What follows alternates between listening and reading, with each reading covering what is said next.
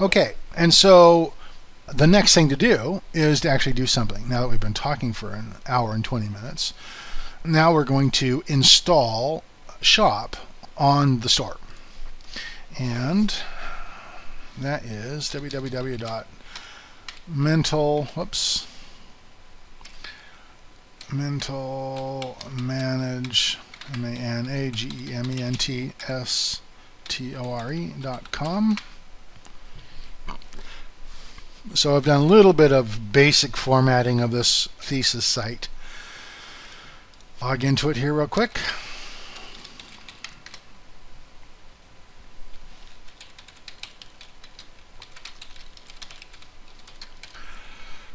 So what we have here is the WordPress 3.3 dashboard. Looks a little bit different than you're used to seeing unless you've already installed WordPress 3.3.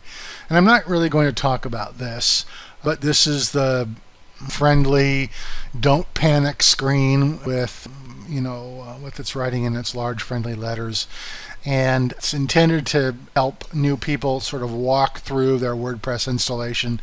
If you're currently working with WordPress 3.2.1, which is the current stable version, you won't see this.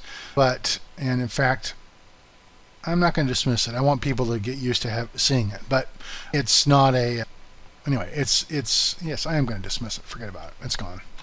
Okay, so this is the WordPress 3.3 interface, and we are going to install a plugin. Now, what you have to do is, of course, you have to buy this plugin from Shopp. And for the purpose of this course, what we've done is we've bought a single site access to the Shopp. We've bought the add-on authorized.net. We've bought the add-on for the United States Postal Service, and we've bought the add-on for Amazon S3.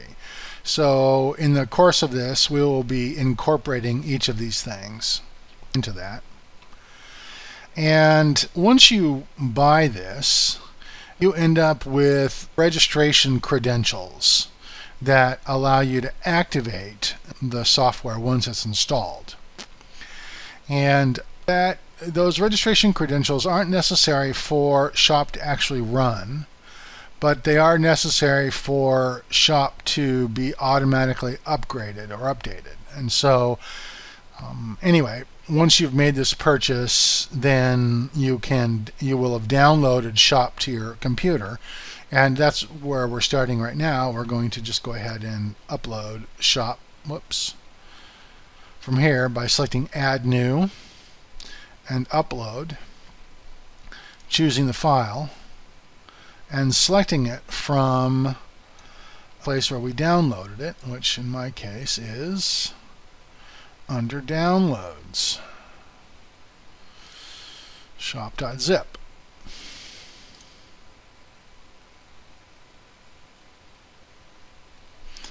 And we'll activate it. Okay, and that's it. It has now been activated, and it's version 1.19. So if we go to Shopp and click on that button, you get this first screen. Now, all of Shopp's actions happen over here in this drop-down menu. You can check your orders, you can review your customers, you add and edit products, you add and edit product categories, you can set up promotions, you address your settings. All that kind of stuff happens over here in this section. But before you do that, you get this screen, which shows every time you activate Shopp. And this screen essentially directs you to the official documentation, which we're going to go take a look at here for a second. Now, the documentation is not publicly available, so in order for you to see the documentation, you actually have to log in. Yeah.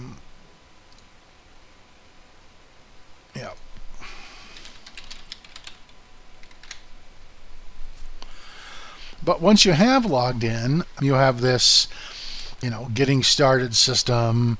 New to Shopp is not a bad place to start. It talks a little bit about the Shopp pages and about the initial setup.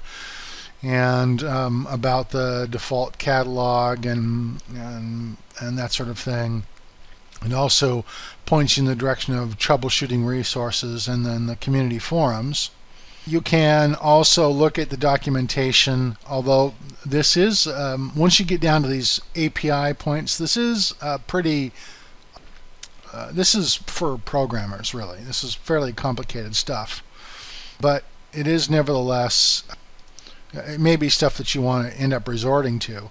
Most of this you can actually handle simply by reviewing these things or by going to the forum. And the first thing to do, of course, is simply to search the forum for what you're looking for. And again, it does require you to log in. It's not a single site login. You'll have to log in for your Shopp credentials. You have to log in to the support to get access to the documentation, and you have to log in to a different site essentially to get to the forum. But I have my logins all the same, so.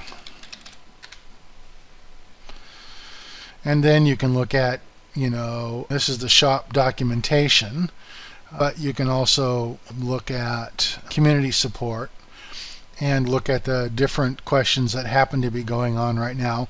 Make sure you want to make sure that you skip the 1.2 beta topics, because of course we're not using 1.2 beta. We are using we're not using the beta version. We're using 1.1.9. So anyway, you can search the support forum for questions that you may have, and actually I've never had to post a question on the forum.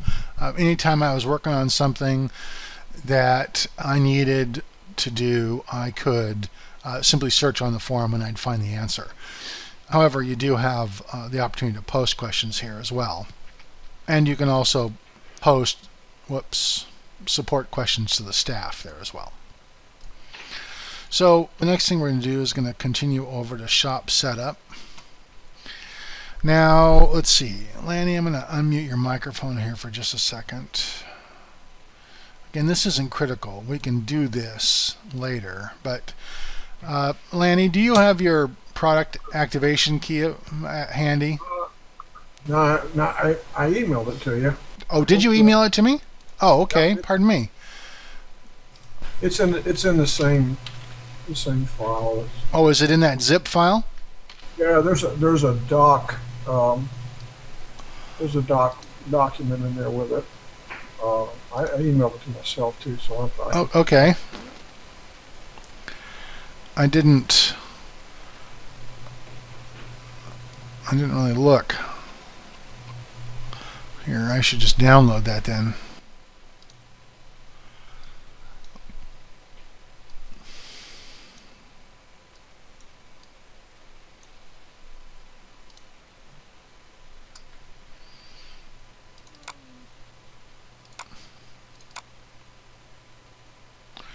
Oh yeah, there's your update key. Okay, perfect.